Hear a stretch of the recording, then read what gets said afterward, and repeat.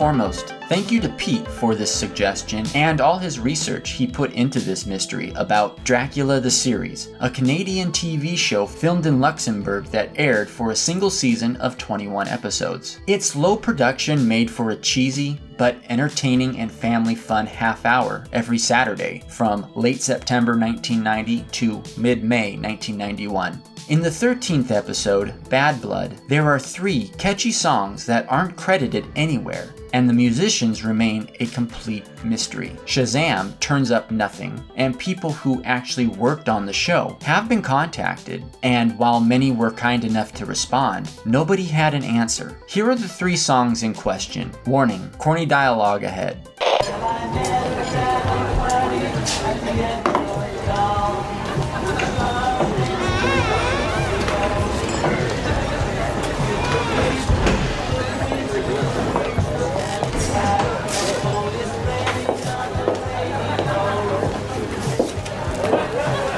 Vincent, hi.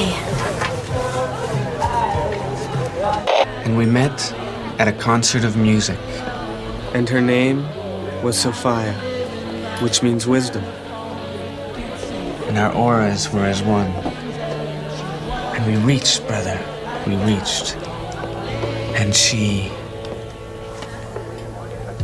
touched my inner soul. Vincent? That's about me? Everything's about you, Sophie. You and I, together. Being and nothingness. That's from Sartre's book. Have you read Jean-Paul? You mean the Pope? No. Jean-Paul Sartre. He was an existentialist like me. I live for the now. I want you to join me in the now. When? Now? Now? Later? Whenever. I mean, time is fluid. You are liquid and I'm air.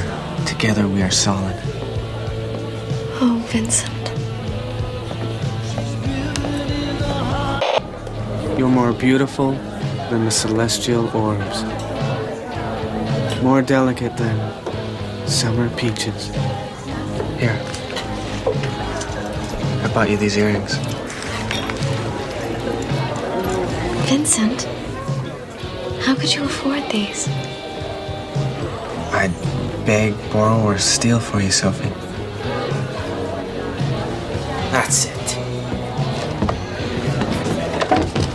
Okay, what's going on?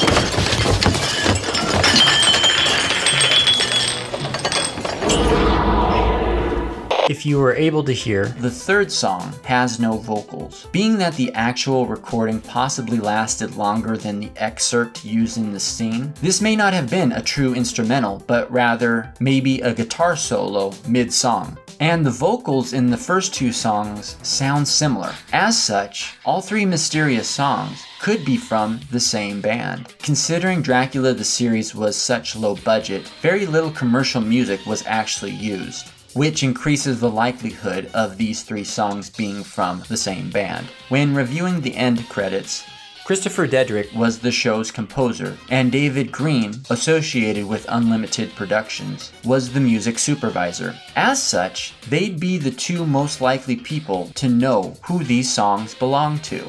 Christopher Dedrick had a recording career which included being a member of the 60s group The Free Design. Unfortunately, he passed away in 2010. However, his widow has been contacted but wasn't able to assist. On the other hand, David Green was contacted successfully by Pete. Green told Pete that he didn't remember the songs that were used, but confirmed they weren't his. He went on to suggest that the songs are most likely a published but possibly unreleased demo. Outside of the show's music department, one helpful response was from someone involved on the accounting side of the series. While they didn't have an answer, they suggested it's more than likely a Canadian band. Aside from acting, cast member Joe Ronsetti is also a musician. However, the songs don't seem to match his music.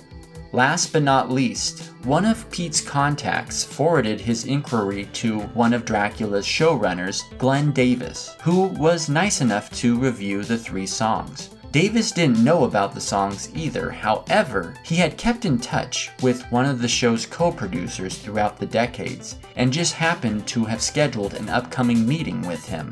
Later that same week, Davis contacted Pete with some answers. At least one of the tracks was a shelved song that had been written and recorded in the 1980s by William Lauren, who was a co-creator of the series Power Play with Davis and also worked in the music industry before television. Lauren confirmed this song was his, but didn't know where the original recording was to prove it. While this is good news, it actually comes with more bad news. Not only did we go from identifying a mysterious song to now searching for a partially lost song, but this revelation also lends credence to some of the concerns heard throughout the Like the Wind search, including a claim by guitarist Billy Knight that his Statues in Motion bandmate Alvin Dean was responsible for the most mysterious song on the internet, but doesn't have any proof of it since so many years have gone by and so many other music projects have come his way that Billy never thought to make attempts to preserve any evidence. While Billy's claims are a whole other discussion for another video, pairing the Statues in Motion theory with what has been uncovered about the Dracula mystery forces music detectives to accept that some songs will never be recovered. Before giving up on this Dracula mystery, however, it's worth noting that copyright websites show that the publisher, Full Track Music Reg, has associated with William Lauren. So if Lauren doesn't have the full recordings, it's possible that Full Track Music Reg could have a copy of at least one of the songs featured in the Bad Blood episode. As for David Green's aforementioned company, Unlimited Productions, they only kept backups for 5 years. So if the songs happen to be affiliated with Unlimited Productions, they would have gotten rid of the songs around 1996 since Dracula the series stopped production in 1991. In the end, there's still hopes that Full Track Music Reg might have copies, William Lauren locates them in his private collection, or someone who worked with Lauren during these 1980s recording sessions might have copies of their own. This will be the last time.